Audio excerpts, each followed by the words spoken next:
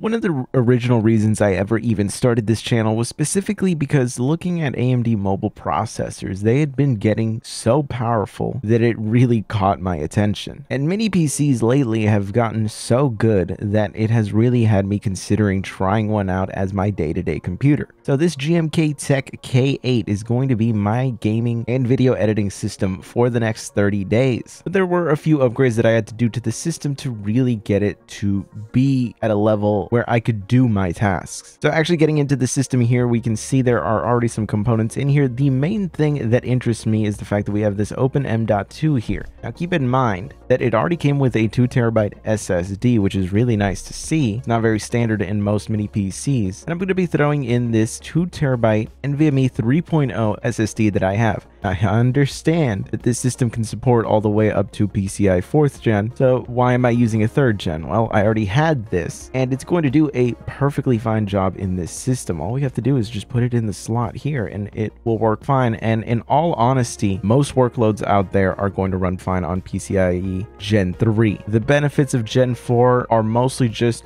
better sequential write speeds. Things like IOPS have not improved much at all over the generations. So in actual use cases, almost always 3.0 is going to feel pretty much identical to 4.0 and even 5.0 based NVMe SSDs. So this will be fine for what I'm going to be doing. We also already have 96 gigabytes of RAM in here. That is not standard for this system. I had already put in 96 gigabytes before. That 96 gigabytes is going to be really nice. On my main desktop right now, I have an i9 12900K with 32 gigabytes of RAM. This system has 3 times more RAM. And by the way, when you're going to attach this lid back on, remember to plug back in the fan. But 32 gigabytes of RAM is more than adequate for most scenarios, but I have actually run into issues with Premiere where 32 gigabytes of RAM was not enough and it was causing issues, and the only fix that I really had was to turn up my page file to an even larger amount. I'm losing SSD space to make up for the lack of RAM. So 96 gigabytes here might actually make my Premiere Pro experience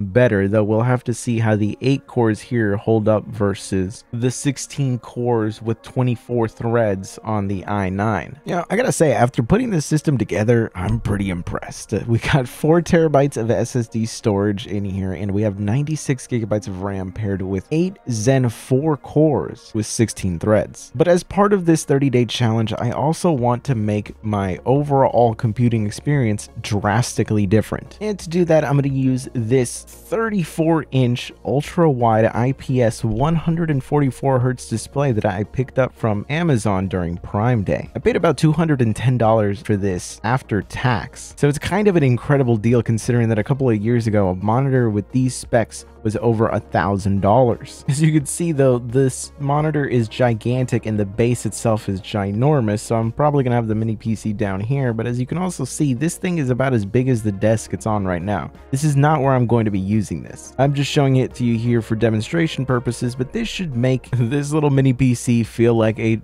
truly unique experience in comparison to my main desktop, which is just a standard 16:9 1440p display as opposed to this 1440p ultra wide. Now, I'm still not sure 100% how I'm going to have my desk set up with this new monitor, so all of that is going to come in a later video. But one thing that is pretty clear is that this is going to be a very interesting experiment. Some of the main things that this system is going to be doing is it's going to be editing videos, it's going to be recording videos, and I'm going to try my best to play games on here over the next month and see how that's going to be. That's really the main struggle point, and the next time that you see this system on this channel, it's going to be me giving you an update. I don't really have a set schedule for when I'm going to do updates. It's really just going to be as I'm using it and feel like talking about anything specific about using this in my workload, that I'll kind of just sit down and talk to you about it. In terms of the expectations that I have, I don't expect this to be too bad in terms of the video editing. I really have paid attention a lot to what the CPU performance is like when I'm using Premiere on my main desktop, and one of the main things that I've realized is that the CPU isn't really being stressed all that much across the 16 cores. It's usually just a handful of cores that are doing a lot of the work, and since the boost clock speed of this APU is very similar to what the clock speed is of my 12900K, it's actually not all that bad. There's definitely a regression in single core performance, at least based off of Cinebench, bunch, but it's not all that drastic really. To close out this video though, I do want to talk to you guys about some of the systems that I was considering instead of this GMKtec. The main system that I was considering over this is really just the UM780XTX. It is still my favorite mini PC, specifically because the model that I have is this beautiful blue. It has very similar performance to this APU here, since it is effectively the same thing, with the 7840HS being just the 8845HS. They are effectively identical. And one of the nice things is that in the back you actually also get a USB 4.0 port, so it makes it a lot easier to organize things on your desk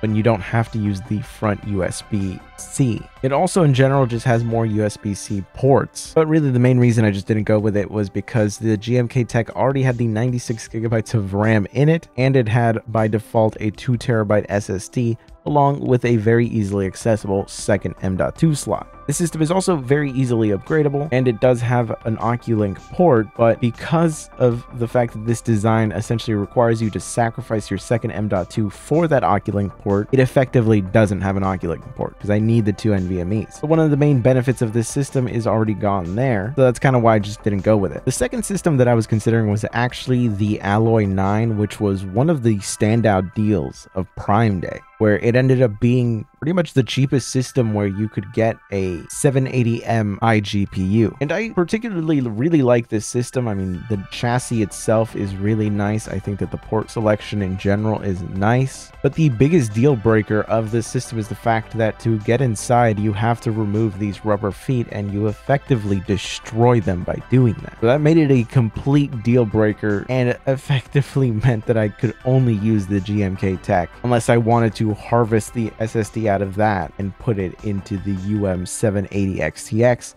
And while I do love that mini PC, I don't think it's worth gutting this GMKtec just to upgrade that. So that's pretty much why I'm going to be using this GMKtec. This is their chance to really show me just how capable their systems are. Already the more limited I/O is a bit disappointing to see, but we'll see if with a USB-C dock I can't make up a lot of those issues. So again, the next time you see this system on this channel, it's going to be me giving you an update on how things have been going. More than likely, the video after this is going to be the first one made using this mini PC. So stay tuned for that. I'll catch you guys in the next one.